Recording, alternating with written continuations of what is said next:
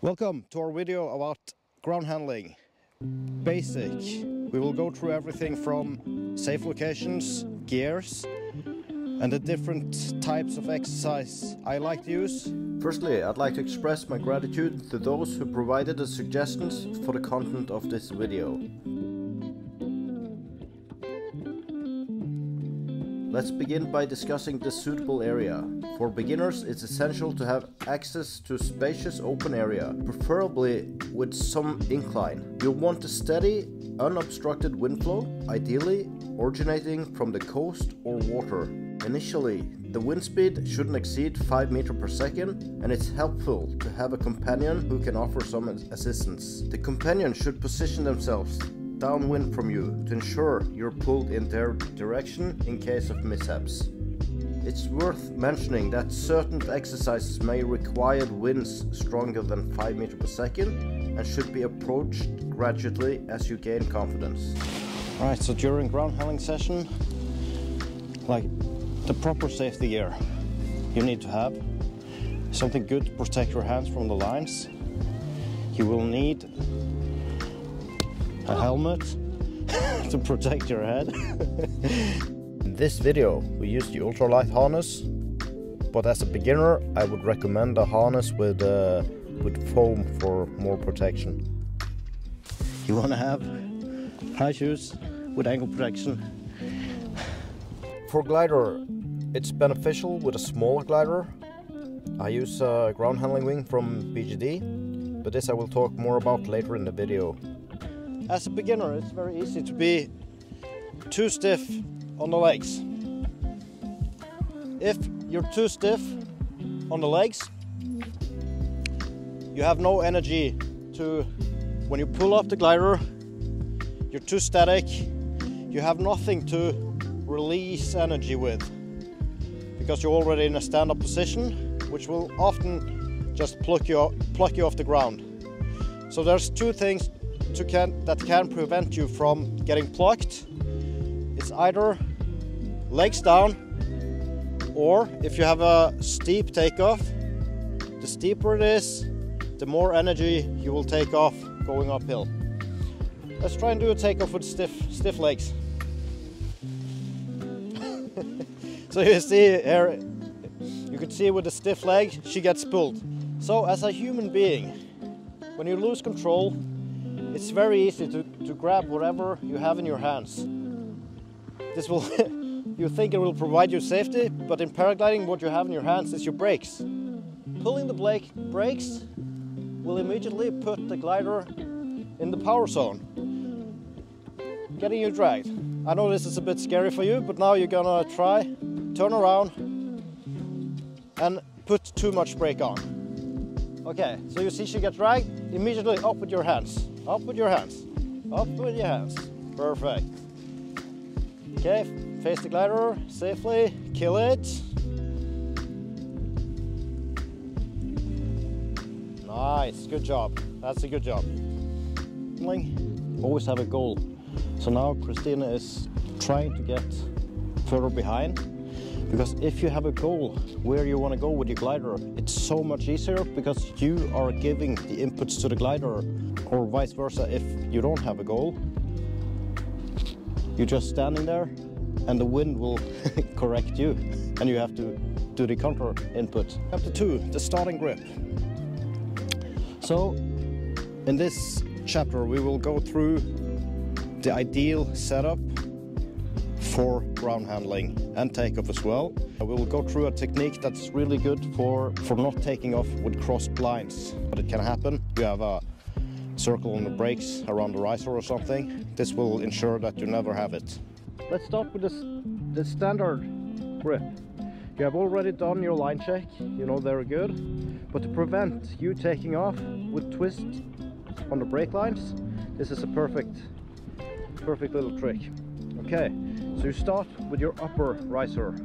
You start from the carabiner. You follow with your hand down to the brake handle. You pull it, you take it out to the side.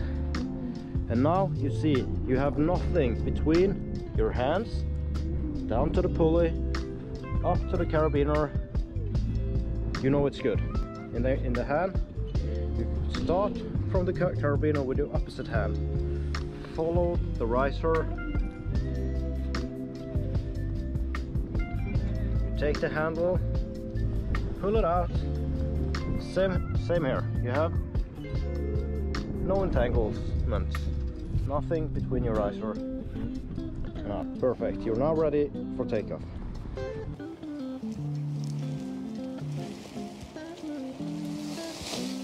I advise you to have the brake handles just for safety. Okay. I just pull them on my wrist so I know where I got them. Alright, now we're gonna try an exercise that Christina has not performed yet, but it's a very good exercise to be able to learn how the glider moves, and the exercise is just she's gonna make her eyes on a point. She's gonna move towards the point, and without using brakes, she should only use the ace. The brakes are still in the hand, but she should only use ace and movement to ahead or back. So it's a mix between A-lines and movement of legs. And also you don't want the glider to come all the way up. Like this is perfect. Like this, yes, and then you have the glider perfect in this position. You see my hands? Brake handles ready. Okay, I want to get the glider up, not that far up as I'm ready to launch. I'm just gonna get it up and move towards it. I make myself a point in this direction where I want to go.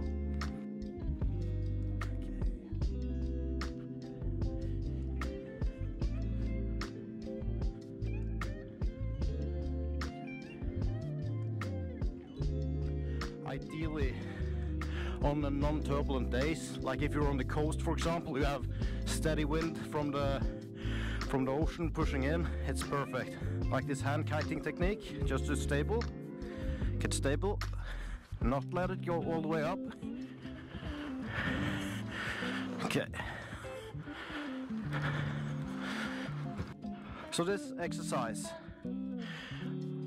is just to give you better glider control and also get you comfortable about, yeah, just getting the glider back down. So you abort the takeoff.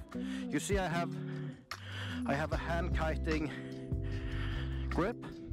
So I have both ace in one hand.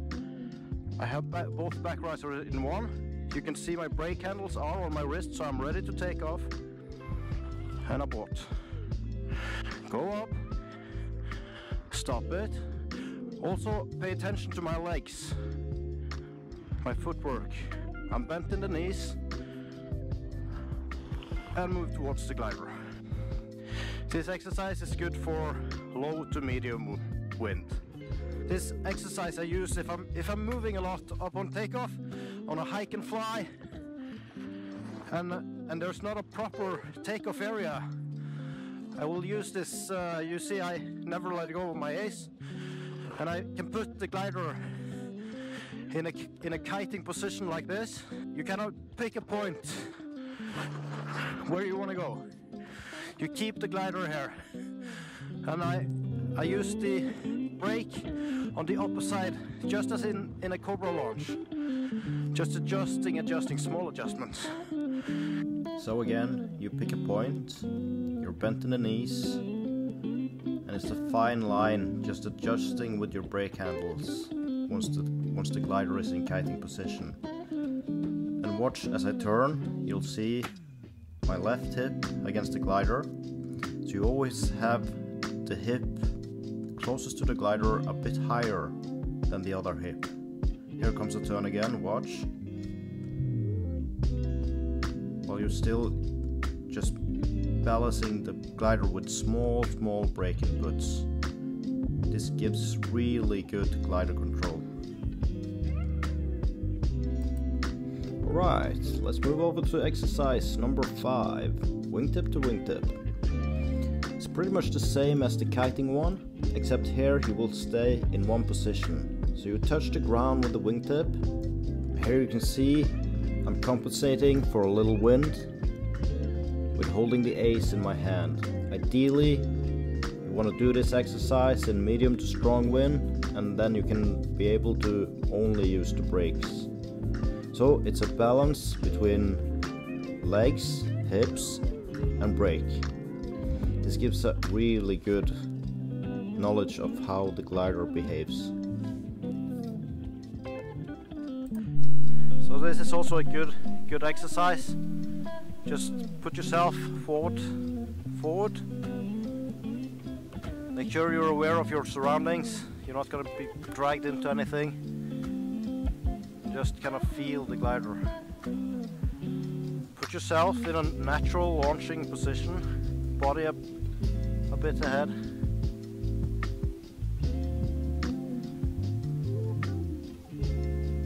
Just practice just feeling the glider. You don't have to look at it, just feel it, where it is. And it's a combination between small adjustment on the brake and your legs.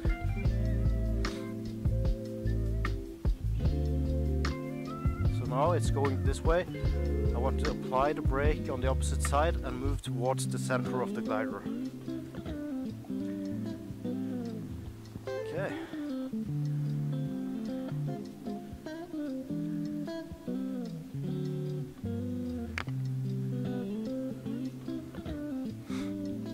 And again, this is one of those exercises where, especially in the beginning, you want to be two people, because it's very, you know, it's one thing to know the theoretical background of the different exercises, but to actually apply them when you are out, when you start to lose control, it's very fast to just forget everything you thought you knew. You pull on the brakes, you start getting dragged, and if you have a helper, put him in line with the wind. You know, if your helper is over on this side, you will have to start running instead of he's just waiting to catch you when when the wind drags him in this direction. Cobra is an exercise that can be useful to practice, although at the PP2 stage, flying in conditions requiring Cobra should not be attempted. Positioning is important when performing the Cobra. Place the wing across the wind direction. Stand straight at slightly over 90 degrees from the wind direction. Then it's balance between your brake. Okay, like this. Pop it up. A little bit of brake. Start by pulling the A and the brake on the top wingtip. When you are in Cobra and you're ready to get it over your head, give a little bit more input to the brake while starting to move beneath the center of the wing. Right, so this is an exercise. Ideally, when you ground handle, you should be two people. And the reason for this is that when you ground handle, your exercises should be so demanding of you. So you shouldn't have the fitness to just standing alone hours and hours and hours. Then it's much better, put your spotter up. So I have the pilot, the wind is coming this direction. So if she gets dragged, I don't have to chase her because she will get dragged into me. And another thing we're gonna show is if you're not comfortable, if the wind is picked up so much, you're not comfortable getting it down, practice this exercise. So you have your spotter. Which wingtip do you want to give me? This one? Okay. The pilot, get the wingtip down. I take it and I run towards the pilot. Okay, we're going to talk about another way of killing the glider. You want to take your ace. This is for if it's a lot of wind and you're alone. So you use the ace to kill the glider. Immediately when you pull the ace, the front will come in. You take the back risers and you run towards the glider. and when it's down, you can put your body on top of it so it's safe. Okay, Christina, when you're ready, you can show off.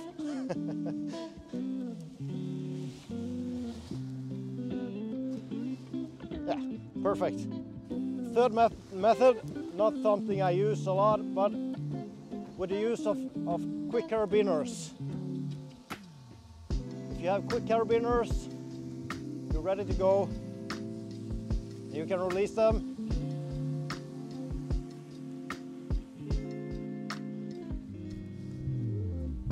Simple.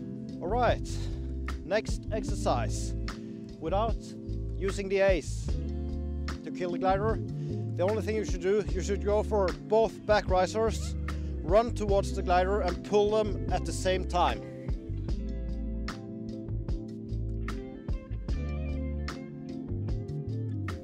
Once you start to lose control, immediately turn around in backward position and go for your back risers. In the next clip here, you will see me getting dragged. It's quite a lot of wind on this day. And immediately when I start to get dragged, I will go for my back riser. Only one side, it doesn't matter which one, and just start wrapping it in. I hope you enjoyed this video. And I mentioned at the beginning of the video that we were going to talk about this glider. It's the BGD seed, and right now you can get a good discount by using the code. I will leave it down in the description. So I hope you got some inspiration to go out, do some ground handling. Maybe you learned something new. If you like this type of videos, give a thumbs up, subscribe.